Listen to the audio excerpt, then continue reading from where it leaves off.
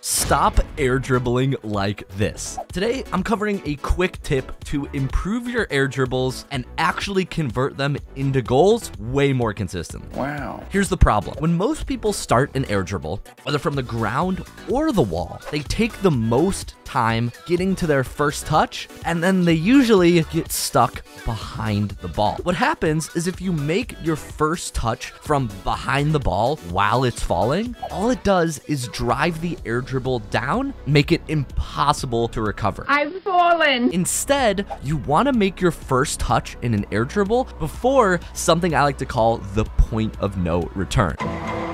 Basically, if you've ever done a rings map where you have to fall a big height and then boost back up, you know that if your car starts dropping too fast, even with unlimited boost, it becomes impossible to lift it back up. This is the same thing that happens with the ball on an air dribble. If you take too long to get under the ball and make your first touch, you're gonna end up pushing it and dropping your air dribble right in front of the opponent's net. To fix this, you may notice me using a tornado spin adjustment where I basically just hold arrow left and push my joystick to the right for half a spin. That allows me to lift my nose up and swoop under the ball during my ground air dribbles or off the wall. But if you're just trying to be able to air dribble, period, much less with air roll, the take-home lesson is you've gotta make that first soft touch after the setup ASAP. Otherwise, if the ball starts falling, you might not be able to recover. Practice this off the wall in training, and even harder is off the ground. You can use free play, or I have special training packs linked in my private Discord.